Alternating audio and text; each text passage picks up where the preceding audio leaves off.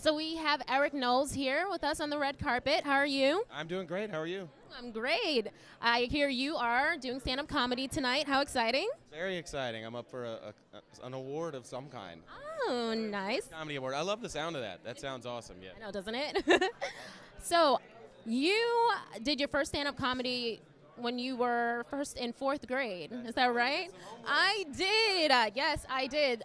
I did a talent show in the fourth grade, and that kind of sparked my interest. And then the next time I did it was in the Marines, like as a punishment for making everybody laugh all the time. And that's when it really hit me that I maybe could do this as a lifestyle, I guess.